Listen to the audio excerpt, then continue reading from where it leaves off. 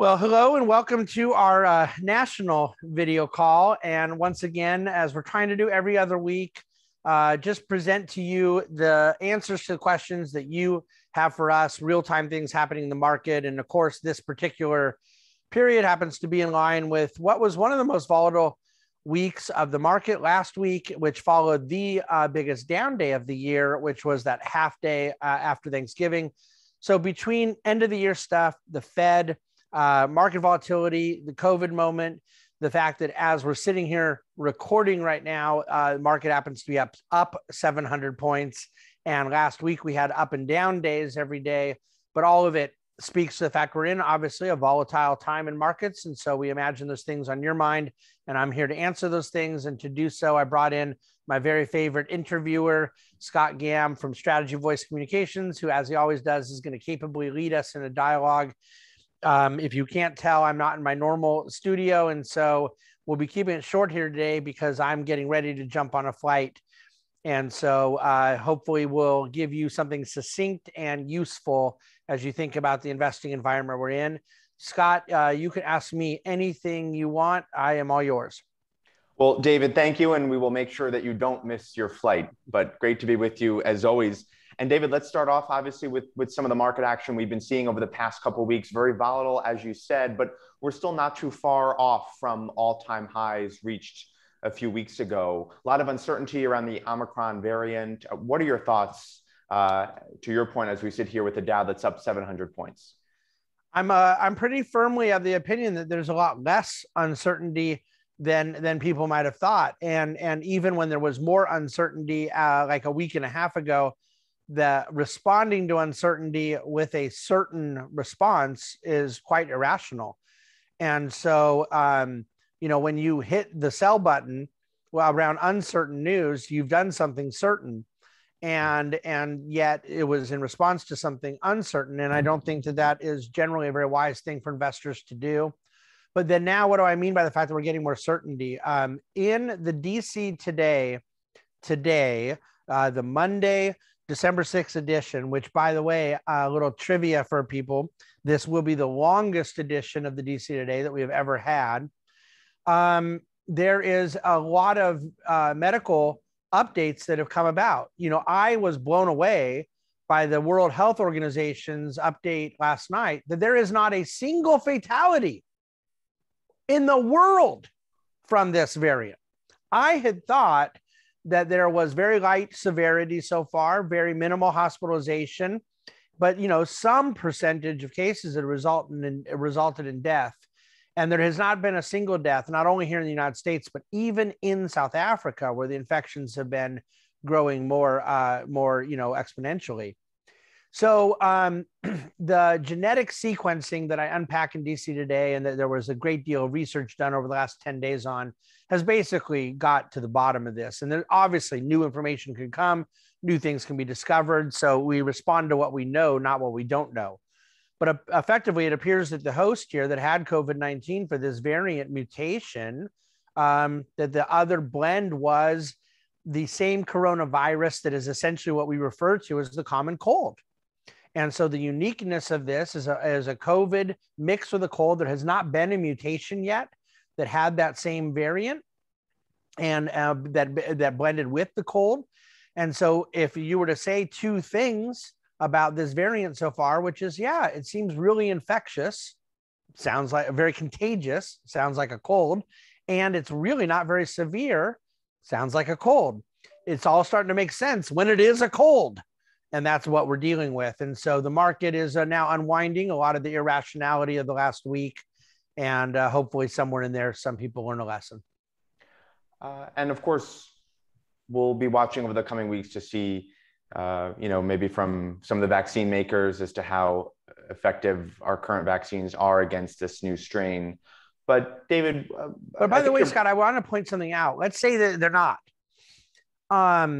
Then this strain becomes a vaccine in a sense, because it gets spread and puts antibody into people without killing them or hospitalizing them. And so you, in a sense, get an additional level of immunization at some degree, which I admit is not fully known, but you get some greater immunization for people with or without a prior vaccination that just simply adds to the protection in the society. And so unless this thing turns more severe, the vaccine's assumed lack of efficacy against this or minimal efficacy against contracting it means nothing. And so because people are going to get something that goes away as a cold.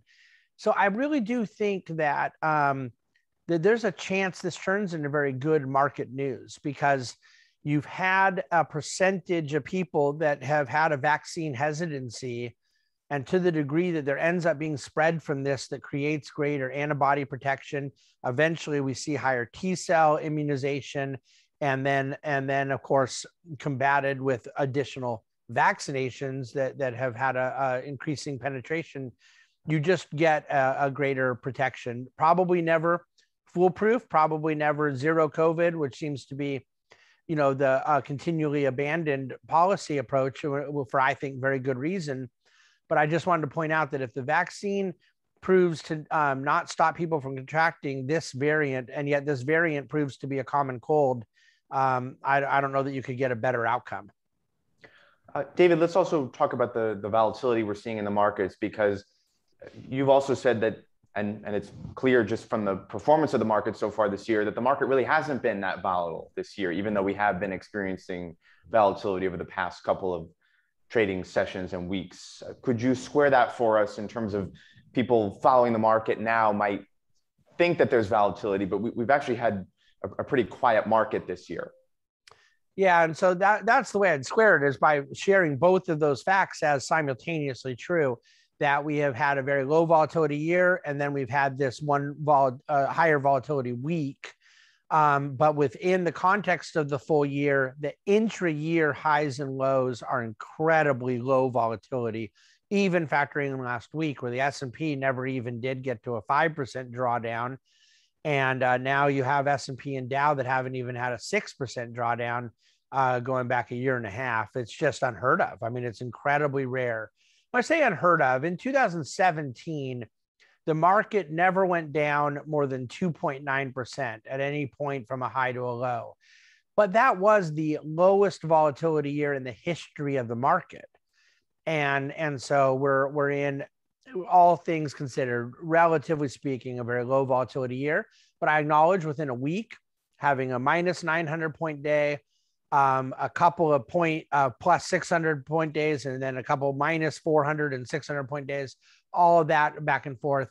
On a point basis is more volatile. On a percentage basis, not so much. But still, the reality is that we have a point coming, Scott. And now this appears to be the sixth time in which it is not this time that the market will really correct something more in the range of, let's say, 8 to 14%. And we haven't had that for a very long time. And David, also, we should point out, when you look under the hood, there are many names, many individual stocks that are in correction territory, bear market territory. So perhaps the story is a little bit different when you look, in the weeds of the market versus just at the index level. Yeah, Scott, I'm so glad you brought that up. I really appreciate it, because it's a very important point. Just as last year on the upside, there was a lot of companies that were down over 20%, and the market at one point was only down about 7%. And it was the largest delta we'd ever seen between the cap weighted market and the even weighted market.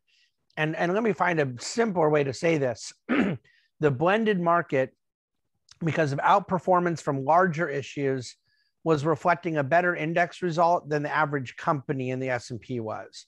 And right now, you most certainly do have a market that is not down anywhere near as much as a lot of the most popular holdings from last year are. And so this is where there could very well out there be a high dispersion of results of what investors are facing.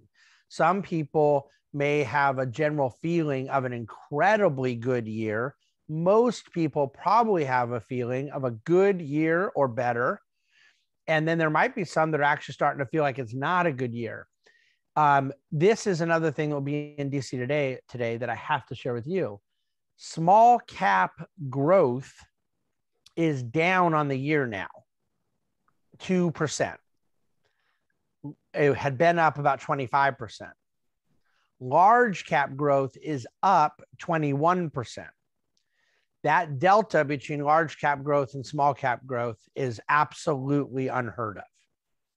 So the question is, does small cap growth just bounce back and come back to where its large cap growthy counterparts are? Or is the risk reward skewed to what I would suspect is that large cap growth comes down to meet its small cap growth brethren? That's my suspicion, but it's a very interesting dispersion because you have rather healthy double-digit returns in large cap growth, large cap value, and small cap value. So the value cousins, large and small cap, have done just fine, but then it's the small cap growth that has led this way down, where there was lower quality, where there was higher PE ratios, where there was a significant amount of different risk factors.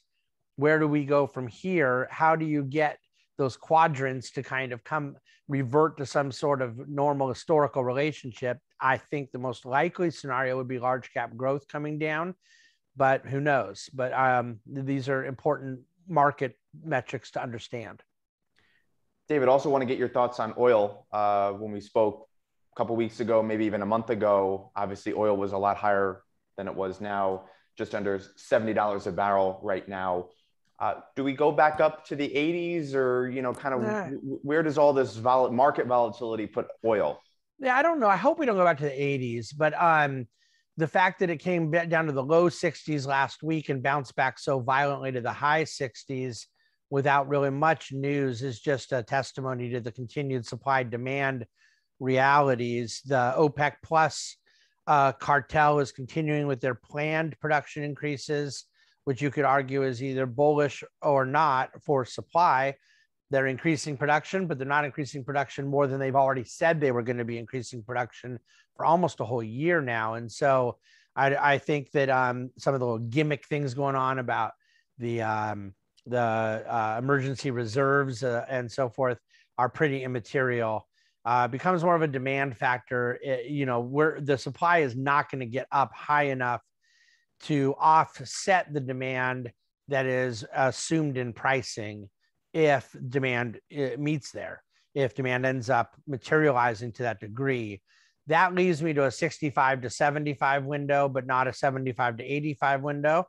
And the only way I think you get to a 55 to 65 window is if you do in fact having very disappointing demand. It doesn't seem to be in the cards right now.